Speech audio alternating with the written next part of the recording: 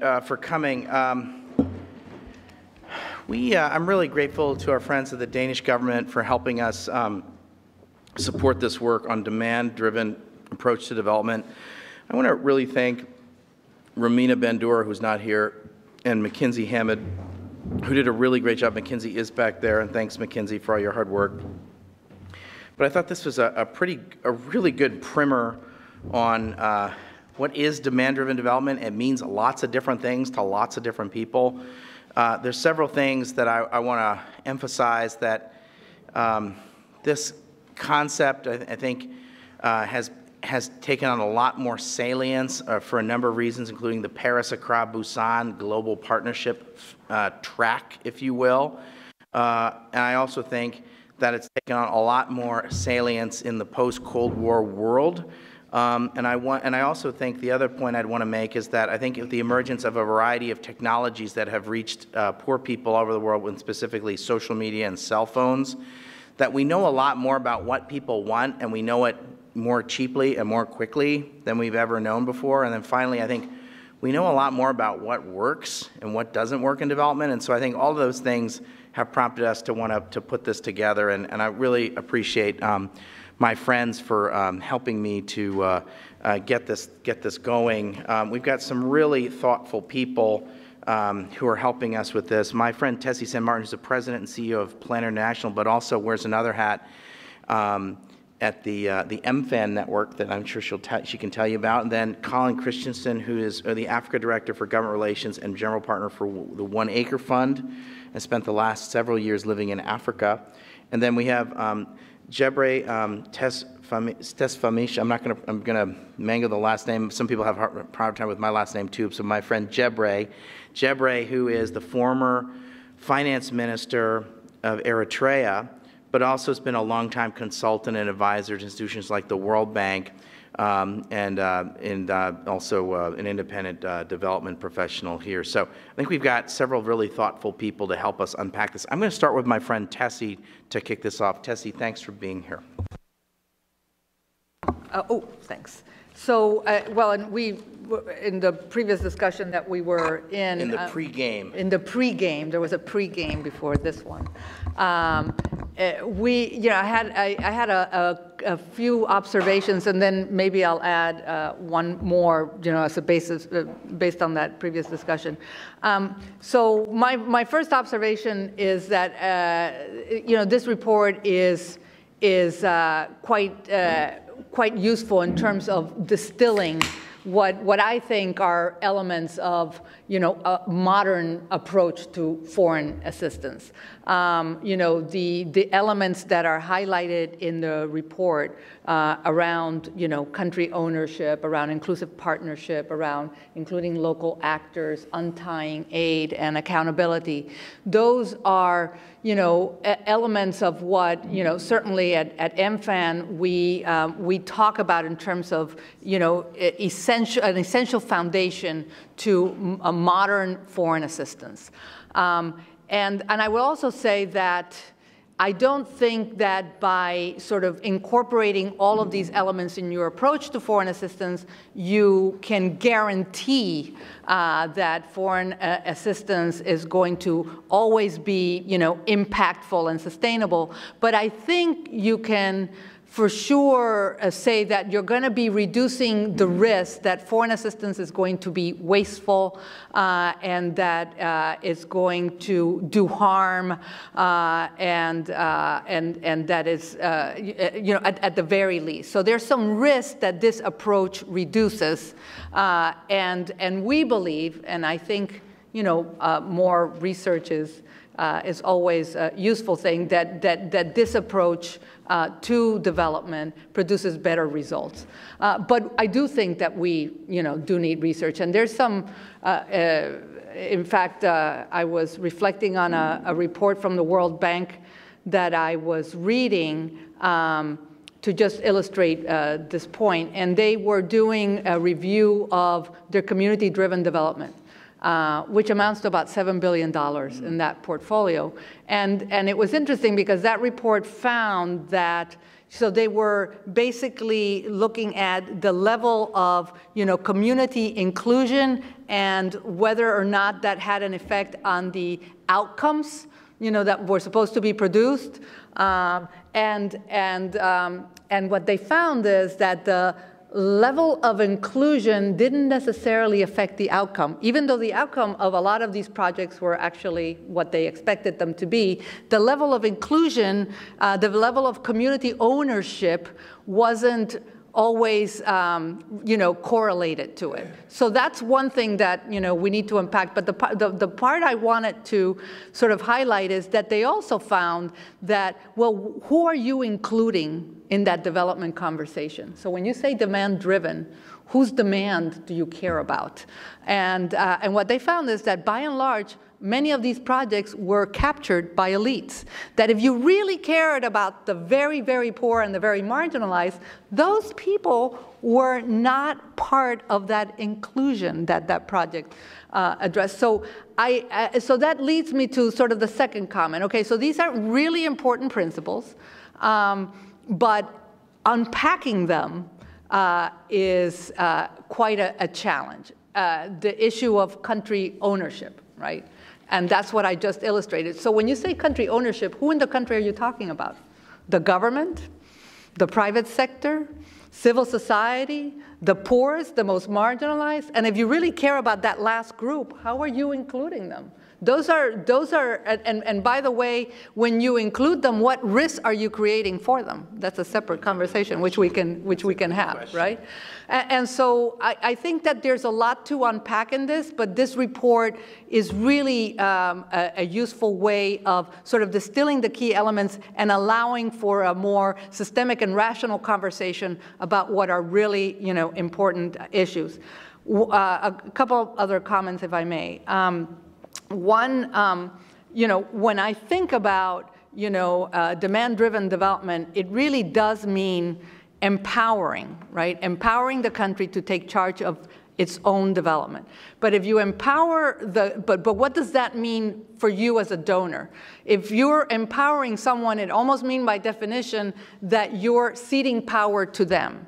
And as a donor, are you willing to do that? And we had a very interesting conversation in the pregame, about, say, for example, consider the politics of foreign assistance here, right? The price of getting support for the 150 account is, that you're maybe funding a whole bunch of priorities that have very little to do with what the countries are demanding. But that's the price of getting everybody aligned and everybody online and getting things funded at the level that you want to see, foreign assistance funding. So, and by the way, to a point that was made in the earlier discussion, when I talk about donors and sort of the whole landscape, I think we have to include organizations like my own. We too have to figure out how to become more demand-driven. And as somebody mentioned earlier, organizations like myself cannot pretend that all our funding is demand-driven. I'm sorry, you know what? My donors say that they like, education and protection. I've got a lot of education and protection money. I have less money for something else that a country might want because it turns out that my donors are less interested. So I'm dealing with the same issues, and I think all of us in this community need to align around it. This is not just a sort of OECD donor or broadly bilateral, multilateral donor discussion. There are a lot of organizations that manage a lot of private money that are dealing with the same issues, and we need to think about how we take these principles on board. And then sort of the last comment I'll make is, to the point that Dan has been very articulate on, so we're talking about demand-driven development. It almost seems just a little anachronistic in an environment where we're seeing the increasing instrumentalization of foreign assistance, right? That it really is not about necessarily what countries want. It's about how I'm competing with China. It's about shoving somebody else out so that I can come in. It's about do this for me and I'll give you money. If you don't do it for me, I'm not going to do it. So things that have to do with long-term engagement, value-driven, let's go after the poor, let's create co-prosperity. Does that continue to be as relevant in today's world of big power politics? Thank you. Thanks. Thank you. Thanks a lot, Desi. Colin. Yeah, sure. Hey, I'm Colin. I work at One Acre Fund. We're an agricultural service provider. We work with farmers in 7 countries in East and Southern Africa. We're going to be serving almost 1 million next year. We're a nonprofit, but we work like a business. So we we provide asset loans, primarily fertilizer and seed on credit. And our clients, the farmers, repay us in full, for those loans. And so we're able to generate about 75% of our revenue for operational costs from what farmers pay us. And I just wanted to follow up on what Tessie said, I think, which is so important on this question of, whose demand are we talking about? And is our perspective on demand sort of captured by elites, or are we really looking at a broad-based demand? And I think that's probably the best thing I can contribute to this discussion, is to talk about our work as an organization serving rural populations, like what we do to ensure that we are actually responsive to the needs of farmers. We look at our farmers as customers. If they don't like the products we're offering, they won't buy them, and we'll go out of business. If we think about agricultural development, there's always all these agendas that are set by donors around value chains and this crop or that crop, but we actually have to convince farmers to buy those seeds. So adoption becomes really important. And so a lot of our work is about how do we create the right feedback loops with farmers? How do we create the behavior change to sort of push that? So that farmers actually feel comfortable investing in these things. And I think a big part of this is just being based in rural areas. We have 7,000 staff, and almost all of them are based in rural areas. We don't even have administrative staff in the U.S. All of our administrative offices are in Kigali and Kigali and Nairobi. And most of our actual staff aren't in the capital cities, because that's a big problem in development, is we tend to be capital city focused. And there's other organizations like us. I think plenty of organizations are asking this question of, how are we looking at the populations we serve not as beneficiaries but as customers? So I just think it's important we keep sight on that sort of part of the demand equation. Thank you. Jebre, thanks for being here. And you've worn a couple of hats where this is relevant. Just as a little bit of context, I had the privilege of traveling to Eritrea with your wife. Carol Pino is a very well-respected and well-renowned African journalist, and is someone I would describe as sort of the Eritrea whisperer here in the United States, someone who's got incredible trust and credibility in Eritrea. And it's difficult to visit Eritrea, and I was only able to do it because of her good offices. And she, taught me a lot about your country. And there were several things I was struck by. Eritrea has invited the USAID and invited the World Bank to leave at various times. I think it's a function, of the history of Eritrea, and it's a very strong independent streak is maybe a way to describe it.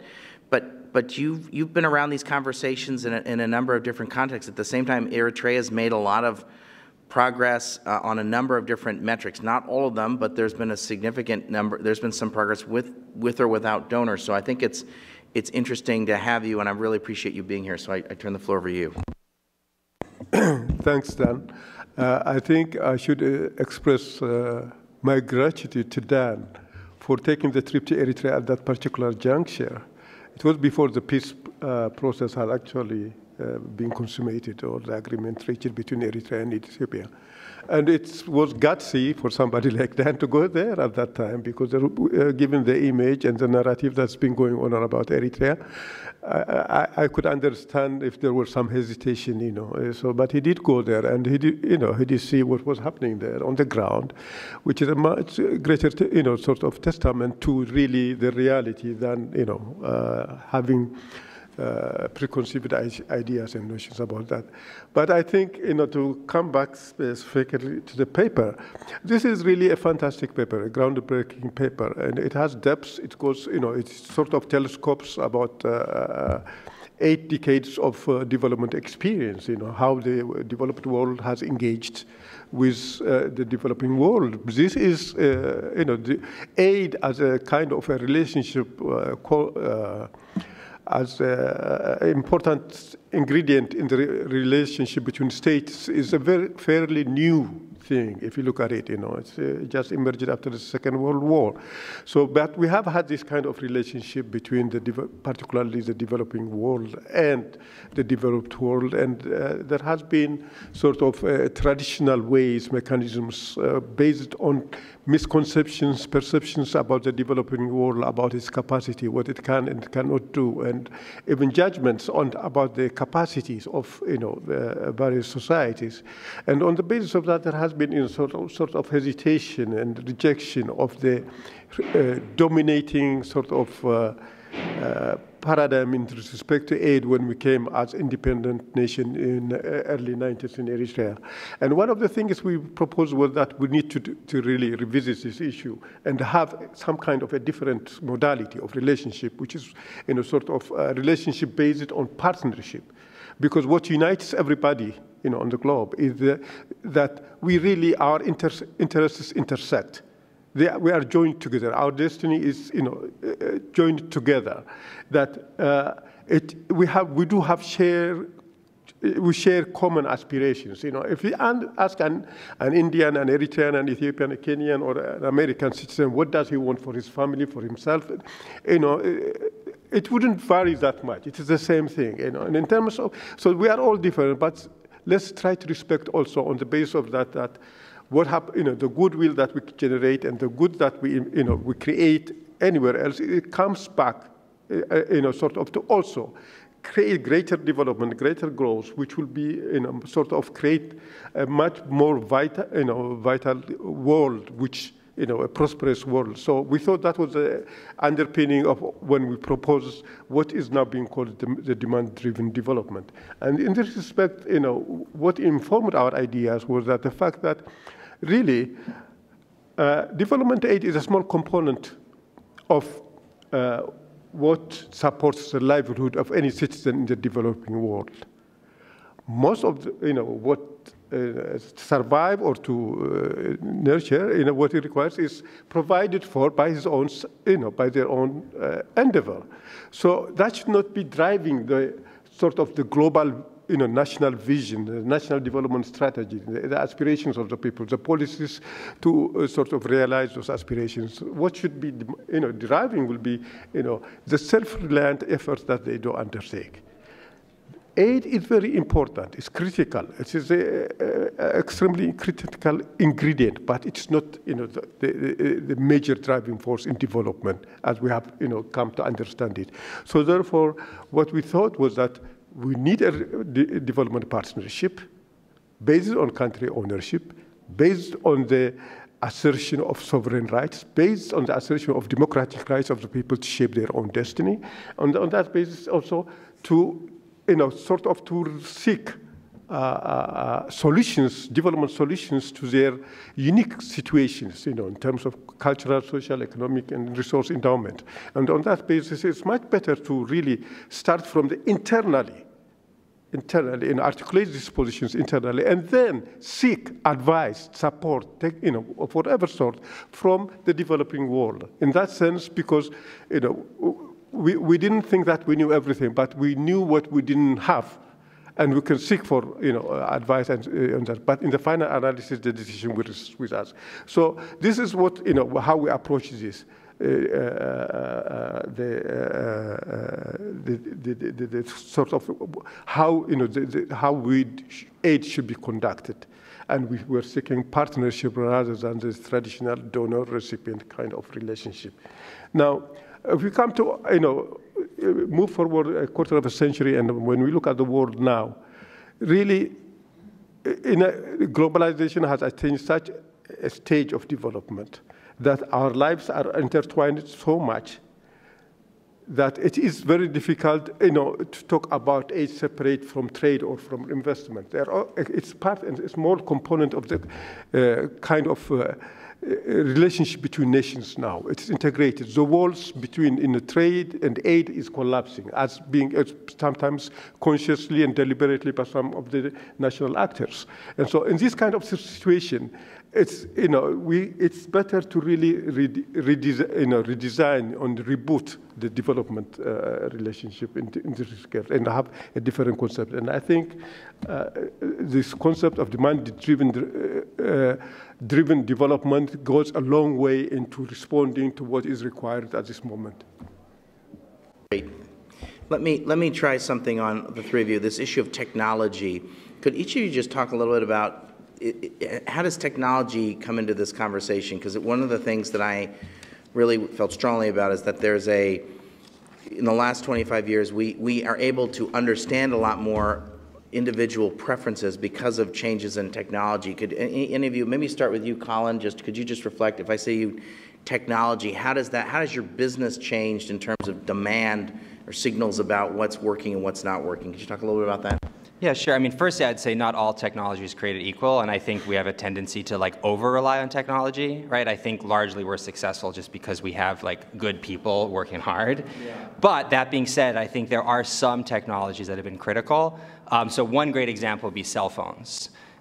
We would not succeed by any means. We would not have been able to scale from 60 farmers 10 years ago if it wasn't for cell phones. So cell phones allow farmers to call into a customer service line that we have if they have any concerns, if they're getting pressured to repay their loan or some other issue is happening that they're worried about, right? Their fertilizer quality is bad, right? If it wasn't for cell phones, we work in very rural areas, so it would take a lot of time for them to walk to our district office to tell us that. We then can use cell phones to run very quick surveys. So we do trainings every week with our farmers, and so we can run on a sample of our farmers, we can run compliance checks, or basically see if they're remembering what they were trained, because training is a really, really hard thing to get right.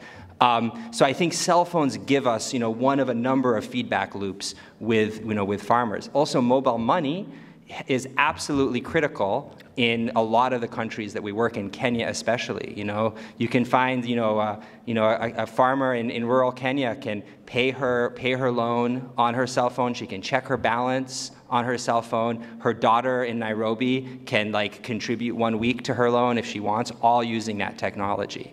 And so I think that there are some of these transformational technologies that we really need to appreciate, and we certainly do. So a couple of observations. So things like cell phone have really helped us, organizations like ours, implement what I would call sort of social accountability programs, right? They become great mechanisms that the community can use to say, hey, listen, this school is supposed to be open and it isn't. The teacher didn't show up. There are no books, so this becomes a way for the community and local civil society to really, create a certain level of accountability to their governments. And we have really observed that democratization. And I think there's another positive aspect of it that we have observed. It has helped sort of lower barriers to entry in terms of the creation of local civil society, indigenous organizations. It is cheaper to fundraise, to share ideas, to mobilize people, to mobilize resources, all of that, very positive. Access to knowledge, access to expertise, really have strengthened, local actors, local civil society. Makes data gathering, easier. Things like GIS and so on become feasible and helps to disseminate better information about who's doing what where, all of that. And some of that is very nicely captured in your report. But, technology has risks. And so, we're an organization that's very concerned with, child protection. To the extent that you put the whole world at everybody's fingertips, you also put all kinds of other things at the fingertips of youth and children. To the extent that young people, with whom we work, can now express how they feel about a certain government policy and so on, that creates visibility, traceability, and creates potential protection issues. So we need to be mindful of that and be thinking about what mechanisms do we need to put in place to protect those that we're supposed to be, helping. I also think, if it's lowered barriers to entry in general, and honestly, technology has lowered barriers to entry in this market, right? We have seen, a proliferation of excellent and really innovative, organizations that are, new and exciting implementing partners on the for-profit and the nonprofit side, particularly on the nonprofit side, and you've heard me say some of this. I think it could also be contributing to more, civil society fragmentation. Because if it's true that barriers to entry are lower in terms of, access that, sort of new civil society, entrants, barriers to exit, particularly in the nonprofit world, are very high for all kinds of reasons. And so people enter the market, but they kind of never leave, and everybody's got their own little thing, and everybody's out there trying to, chase the same issues, perhaps even the same dollar. I don't think there's anything wrong at all with competition, but we do have, fragmentation. Technology can help to coordinate some of that, but, I don't think we've quite, figured that out in our sector. Great. Jeb Ray? Well, I would just like to add what has been said and what has been, sort of elaborated in the report, that technology has really been a godsend. I remember I worked at the Planning Commission in Ethiopia, and I was directing the development programming and external assistance. And we had, at that moment, would put in huge, sheets of paper. On one side, all the projects, and then their status, starting from pre-feasibility to feasibility to, sort of the whole process of implementation on a quarterly basis. And it was not only arduous, but what we were tracking was, in terms of time, so much after things had happened. In addition to all that has been said, what technology enables us now is to actually identify the genuine needs and priorities of people or the customers. It enables us to track, monitor what's happening in basically close to real time, which is very important. It enables us to evaluate, the output, whatever we have been able to achieve. And in the final analysis, it also keeps us to really a decent bit of impact analysis. So this has been, really, it's amazing what it can do. So this will be able to sort of, so support a new kind of sort of aid relationship in this regard. Okay, so could I ask each of you to talk about the fact that do you believe that the aid system, the donor system as we know it, is actually capable of responding to demands? Because I worry that there's too much of a Faustian bargain implicit in our system, and that it's going to be very difficult for us to necessarily, and what I mean by that is I think of a country, say like Kenya, where 80 or 90% of what U.S. foreign assistance is specific to health. Now, I think health is a very important goal, but if you ask what country the Kenyans want, they may want agriculture or water or roads, but we're not in a position to offer agriculture, water, or roads because our system only can our political system responds to interest group politics that says this is where what we really ought to be doing is primarily health. Now, I'm all in favor of health, as I said, but how do we intermediate? And I think a lot of what the aid system tries to do is try and intermediate in some ways between our political process and what the demands are on the ground, and sometimes that's difficult. So I'd welcome any thoughts you have on that. Tessie, can I start with you? Sure. Well, I mean, you've heard me say this earlier.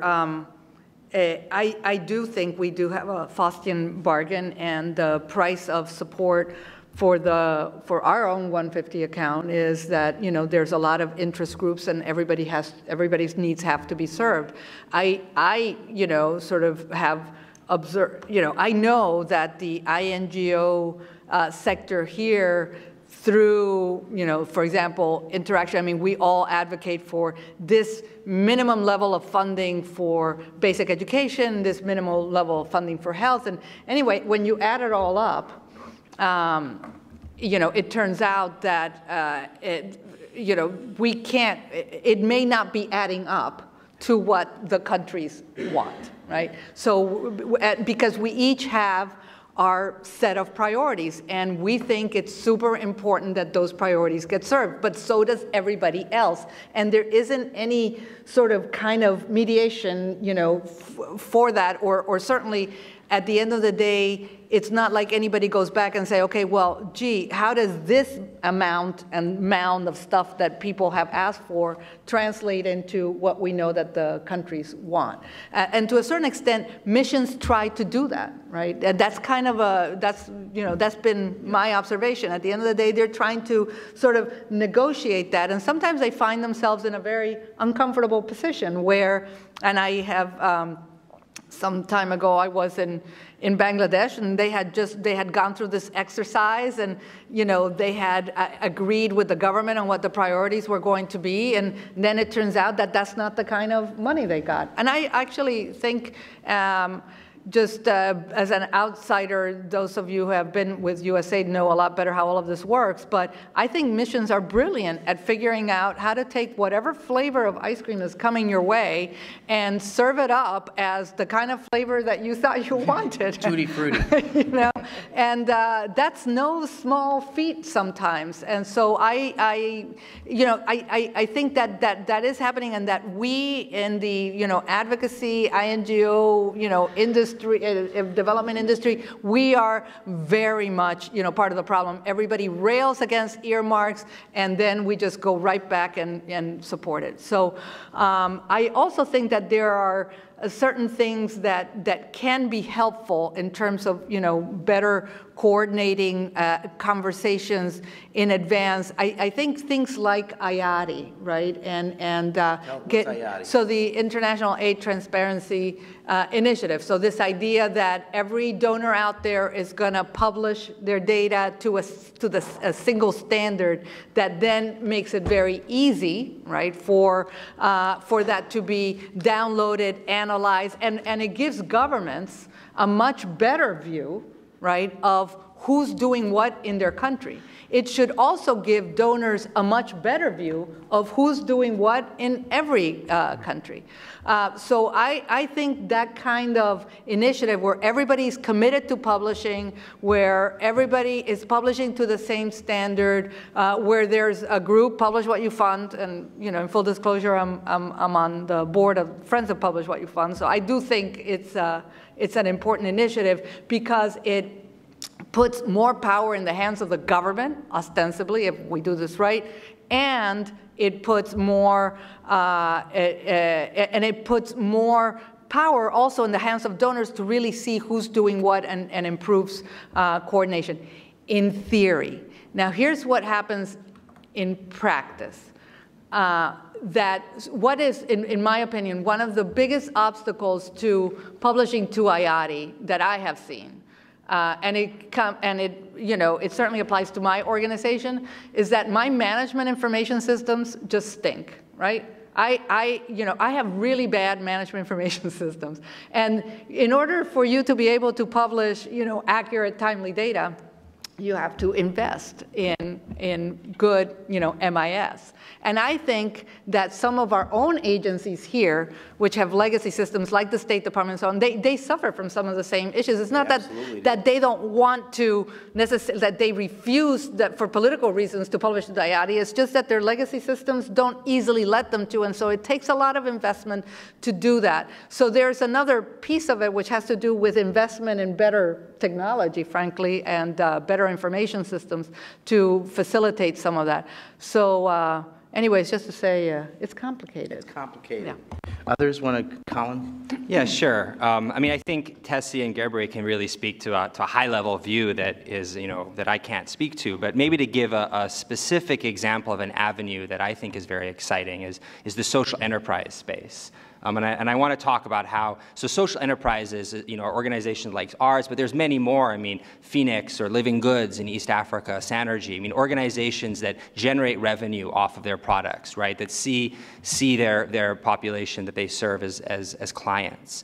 I think this is a really exciting growing space. And I think on the political side, domestically here, I mean, I can certainly say from the meetings I have on the Hill, Democrats and Republicans alike are incredibly enthusiastic about models like this, because I think there's a powerful, it gives them a powerful message to their constituents that we're teaching people to fish, we're not giving them fish, right? And that resonates so strongly, especially in the US. So I think there's actually a real argument that can get the political support, for this sector.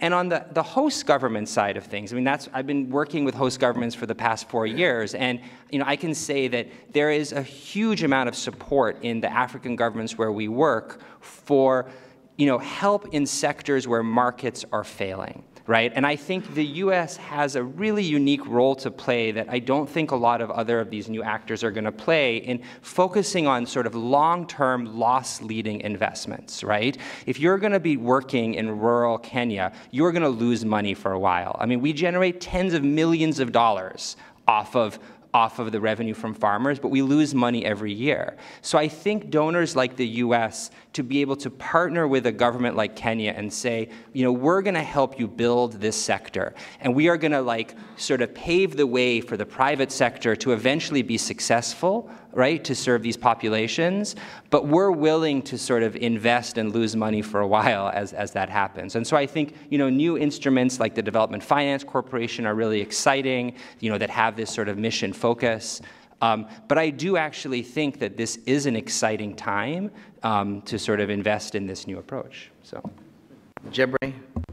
Well, I think what Tess was saying about coordination, having better coordination, and particularly if that coordination could be achieved within country coordination, for example, and where the nation is in a position to sort of interact with donors on the basis of their strengths. The yes is full spectrum, it could address any need that they have, but given the legislative, sort of these silos that go in, then it would be better to sort of, if all the donors act in concert, in a sense that complementing each other's works, but having their own areas of specialization, that will work. I remember, for example, when we wanted some advice on articulating mining legislation, we went to the Norwegians because they do have fantastic legislation for their own country, so we tapped that, and it will, anytime we needed some kind of support, we called the World Bank. We had a very good relationship, and we'll ask,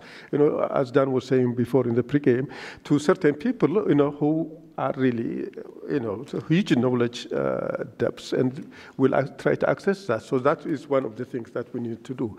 But I think maybe, this might be extremely naive on my part, but one of the things that we really need to do, address in terms of making the aid more robust, more effective, U.S. aid, is the fact that we need to have a strategic shift in terms of how it is perceived. There is a perception problem. It's, aid has a bad image now. It's, looked at as sort of gratis, handout and stuff.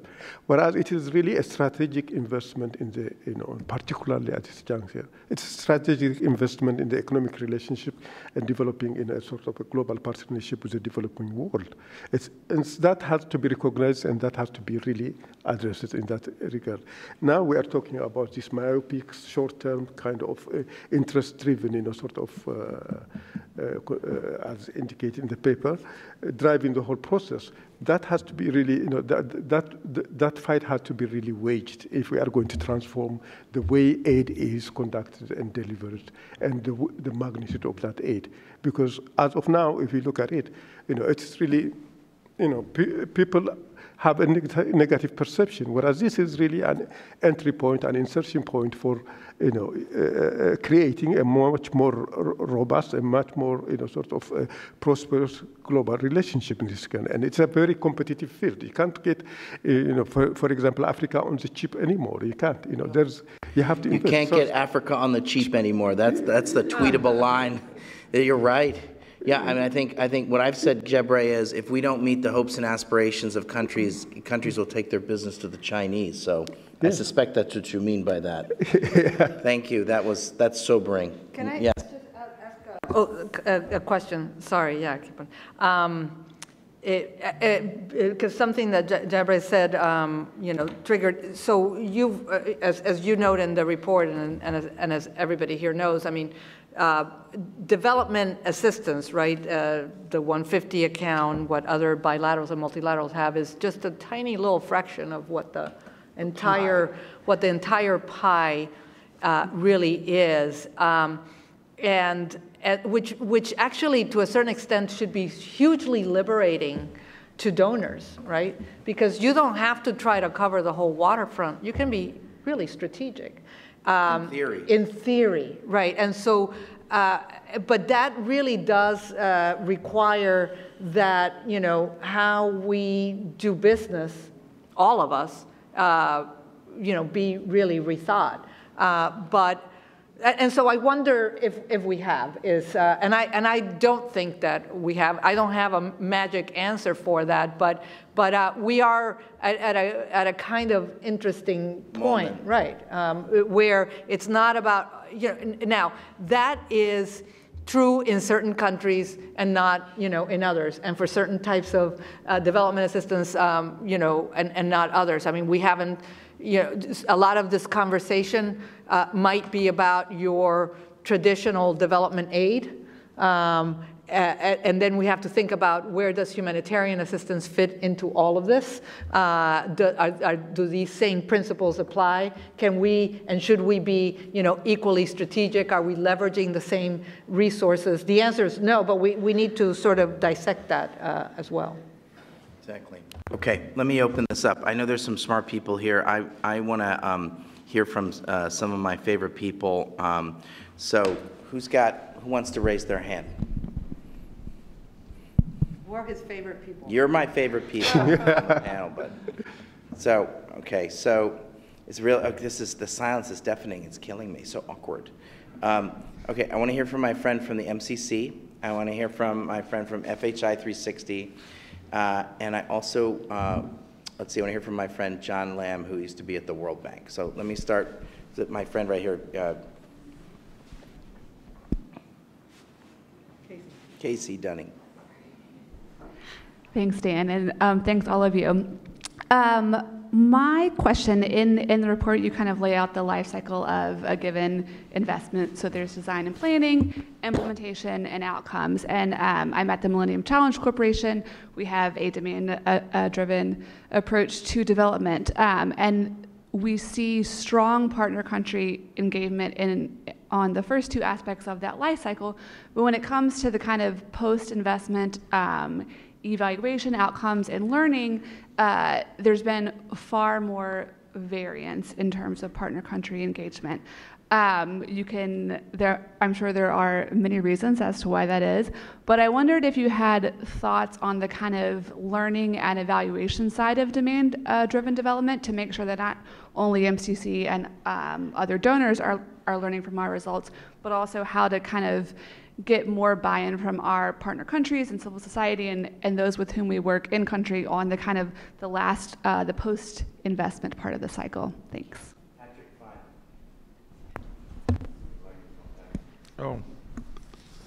Hi. Well, first of all, I just want to applaud you, applaud CSIS, applaud the team for raising the issue of demand-driven development.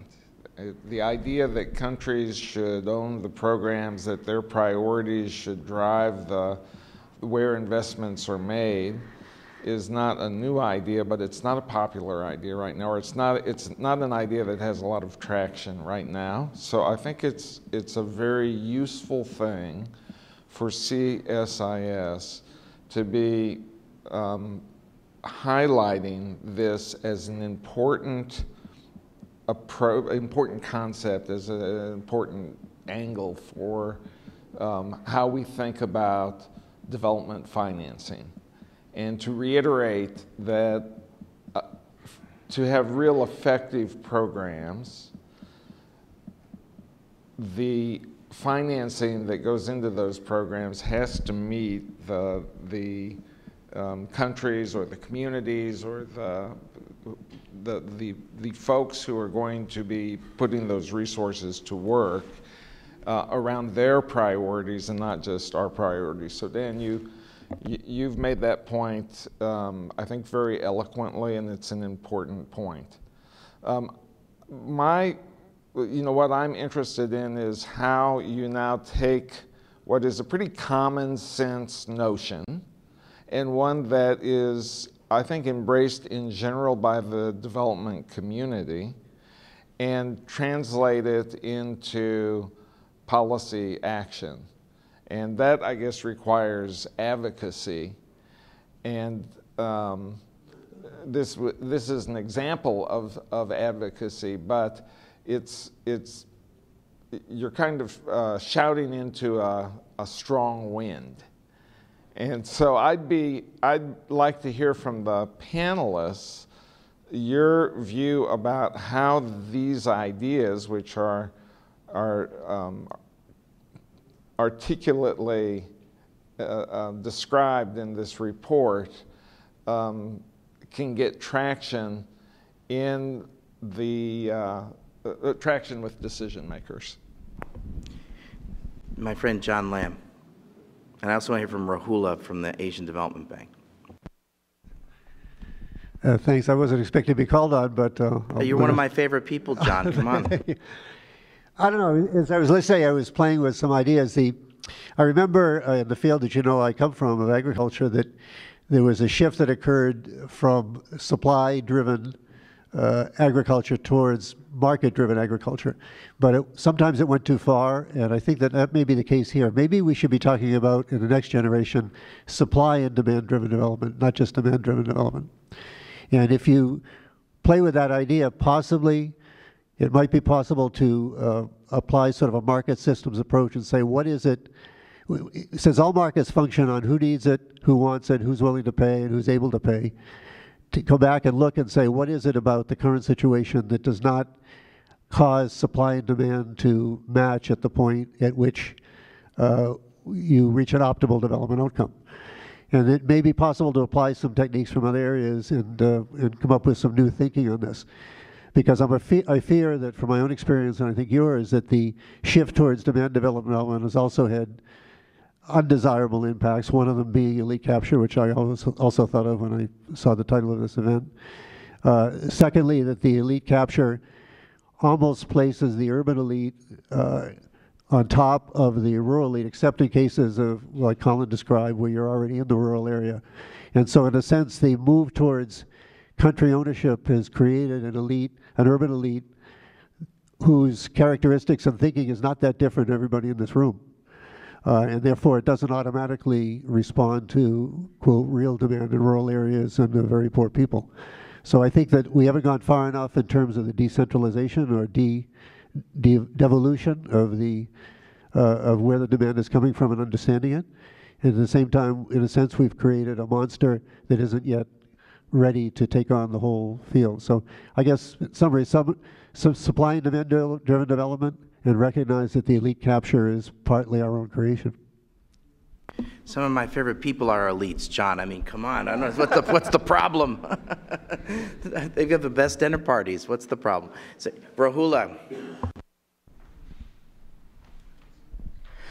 Thank you very much, Rahul Osmani from Asian Development Bank. Thank you for the great report, and I see Asian Development Bank as 100% demand-driven, which is a great news, and we encourage other colleagues to follow. We discussed earlier also there is a challenge in the definition of demand-driven. And I was wondering how, from your experiences, my intervention will be to ask two questions from the panelists this time. How you define this demand-driven in a more fragile context versus other contexts, and the second thing is the donor fragmentation when it comes to engagement in development, and also it goes to the reason is a more centralized donor approach to development. Decisions are made mostly in headquarters, and then implementation at the country level, how you synchronize and how donor countries can decentralize some of the decision makers to make sure that they can sit with their other development partners and countries to help own those countries. So how that, from your experience, will work to brief. All right, let me take a crack at Patrick's question, and then I'd welcome the panelists to take on any or all the other things that I've put on the table. And let me also take a stab at the elite capture issue, because I think, John, that's a good one. My line is, if we don't meet the hopes and aspirations of developing countries, they're going to take their business to the Chinese, is my view. And so I think that I also think Jebray's point about Africa can't be taken on the cheap anymore is a good way to describe it. So I think there's a little bit of perhaps it's a useful exercise. Let's just use Africa as a context. There's a little bit of perhaps a bidding war it's not exactly the right way to describe it, but I think that having some sort of an alternate model or competitor, I think, is a way in which if we've had sort of a monopsony, I guess, is that there's a one supplier, sort of Western supply of aid, perhaps having some sort of competition is a way for us to kind of rethink the industry or the business. So I think that would be kind of one thing. I think on the issue of elite capture, I think that's a good question, because I think, if my friend from Oxfam, Paul O'Brien, was here, he would say that that's actually part of what we're doing in development is empowering different stakeholders in the society and perhaps sort of breaking existing sort of power arrangements, or however you would want to describe it. So I think this is a good question. I also think I do think that there are a number of countries that just came up earlier. I think what Jebray said in the pre-game event that we did, where there's lots of countries where you have sort of aid dependency, countries that have aid dependency, and so you have elites that become really good at playing the donor game and playing donors off and sort of manipulating them, or emotionally manipulating them, or politically manipulating, or however you want to describe it. So I think it's a heck of a question. My answer, I guess, would be I think we probably need some more political scientists and anthropologists to understand what we're getting ourselves into. I mean, it's sort of, it's so that we're not American teenagers walking into some sort of some kind of a biker bar that they don't know what they're getting themselves into, or if I can put it that way, that we're not babes in the woods, if I can leave it at that. Okay, Tessie?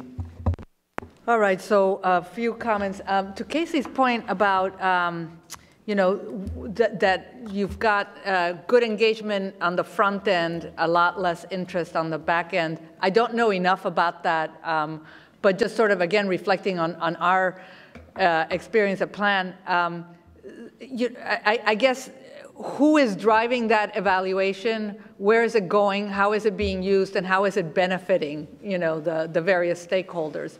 Because there's a demand-driven approach to this as well, right? And so if this is seen as kind of a check the box that, that you as the donor need to do, and it's really gonna do nothing for me, it's not going to get me more resources. It's not going to help me implement better. It's not going to make me look good, get an award, whatever.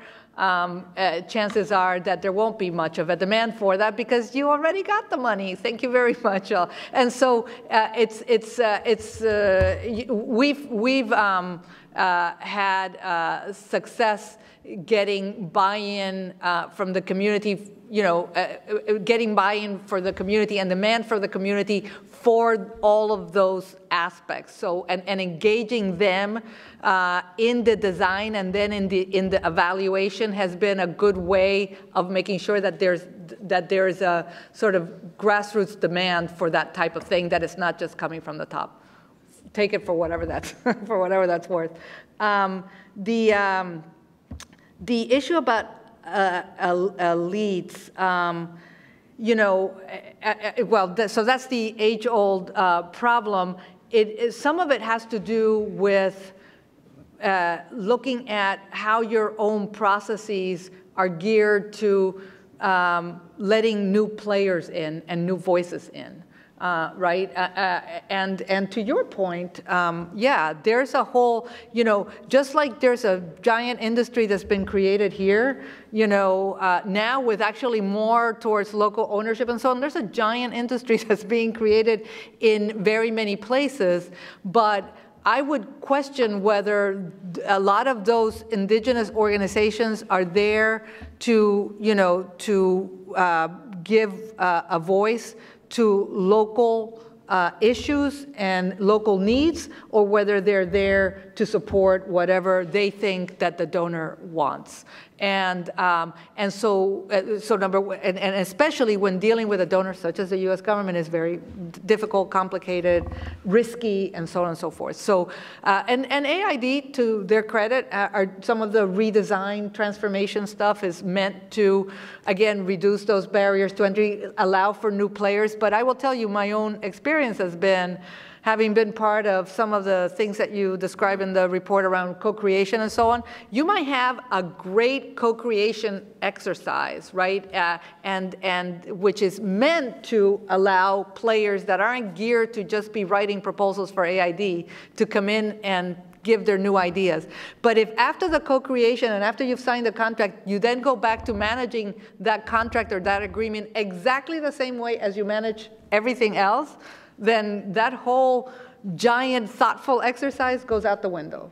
And so I go back to the first point that I made, that to really do demand-driven development, which really should mean putting the power at the country with those marginalized groups and so on, it means that you need to transform yourself. And doing that is really, a very difficult thing, and sometimes it's not politically convenient. And then that leads me to Patrick's point about how to advocate. So this report is really important. It comes at a really interesting time when there may not be that much of an interest, certainly by decision makers here, in terms of paying attention to that. But I do think that moments like this particular event, continuing to invest in better, evaluations, getting better data out there, organizations like MFAN. It's up to all of us to figure out how we insert this conversation into the more transactional aid instrumentalization agenda. And I think it's all of us together. And the last thing I'll say is that organizations like mine need to be part of that transformation process. We need to be willing to commit to that. It's not good enough for me to just say, well, somebody else start.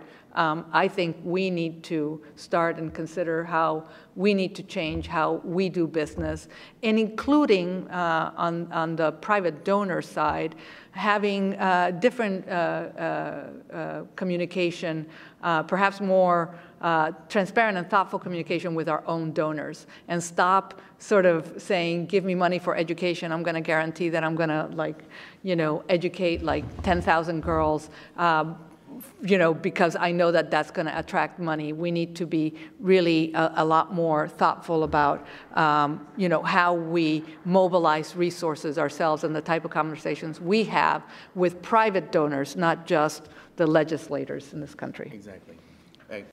Yeah, just very quickly, just on Casey's question about M&E. This is something near and dear to us as we've tried to figure out how to present our M&E results. We spend a lot of money investing in rigorous M&E, and how do we get governments to care about it? And I think we've learned a lot of hard lessons. And I would say the biggest lesson is for governments to care about it, it has to align to their political priorities, right? So a few like illustrative examples of that, right? You know, we used to present all of our impact numbers, but that, like, none of the government officials we work with care about that. What matters is bringing them out to the field, having them meet farmers, or frankly, when they go out just to like visit their families and our farmers talk to them, because that's when they really see and believe that, you know, their constituents are going to care about them because they like our work, right? So at some point, we just stopped even worrying about giving them those impact numbers, and we focus on that field exposure. Another example is in Rwanda. Like we do a lot with agroforestry, and I remember this one experience in Rwanda where we presented all these numbers about all these trees our farmers planted these grevillea trees, and the government just didn't care at all. And they're like, didn't you see President Kagame, like 2 weeks ago, said that we need to focus on fruit trees? Where are your fruit trees? And we're like, I don't know, how many fruit trees have we planted, right? So like we had to scramble to like figure that out. But because like he, for very good reason, like wanted the government to start focusing on fruit trees, and we didn't have the data, right? So we just didn't do a good job of like figuring out what data really mattered to the government for those reasons. So I think that's what we constantly try to figure out. Your questions brings out an essential question in development.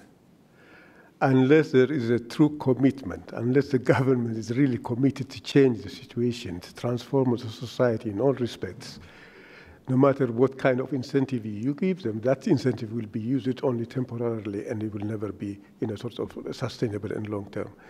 It reminds me of the PRSP process, if you remember, when there was the debt relief process and, structural adjustment was thrown by the side.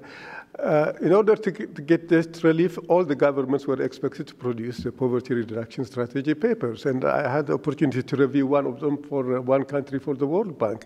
And it was very, sort of revealing.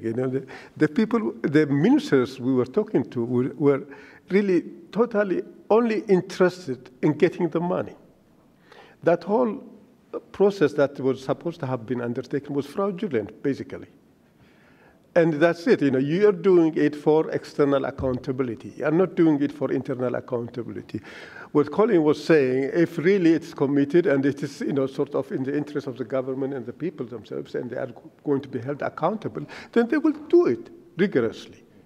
Otherwise, it's simply, sort of like pushing on a string. It won't happen. They will, you play games, and they play games. So that's the end of it. That's one thing. To the other question that was, I think, with respect to how to deal in the image processing, I think what we need to do is to expand the development space here in the United States. That development space that takes into account the fact that, the aid is a small component of a larger whole, but an integrated whole, the business, the trade, and everything. We have to expand it, take it out of Washington. There's already the interest group for agriculture is very well represented. Some of the high-tech, high manufacturing, is also represented through lobbies and everything. But take it out. I mean, expand it to the regions that they have an interest, that they see the benefits of what is happening. this is really a win-win situation. This is, and if you elevate it from making it sort of demand-driven to a partnership, this is real partnership. And in that case, you will see that the constituency for aid, for development, will be much broader. And other thing is to address the image problem. For example, enabling small business to be, on this board, de-risking the whole thing, creating the new facilities that are coming. 60 million for the 60 billion. It's peanuts when you compare it with the trillions that, the Chinese are prepared to give. But expand that and enable them. And another thing is to address this image problem of the developing world, as if that it's really what you call it, scary out there. To trying to encourage them. And I think these are some things that I would think of which would be useful. One quick thing on that, to Debra's point about get the image that the developing world is a scary place and so on. And here again, honestly, as an INGO, I think we also need to confess that we might be part of the problem. Why? Because I'm out there looking for money from donors, And you're not going to get any money if the story is, hey, everything's great. I'd like some money. Some more money, right? please. And so it's about calibrating the message. But that's why I think that, you know, educating the public about what is going on, how your money is being leveraged, what has already been achieved, and stop sort of wallowing in the terribleness of the situation is something that needs to be done. But let's just be really clear that poverty and misery sells, and it also sells politically. We can overshoot. Yeah, exactly. I was going to call it development porn, but you know, right? But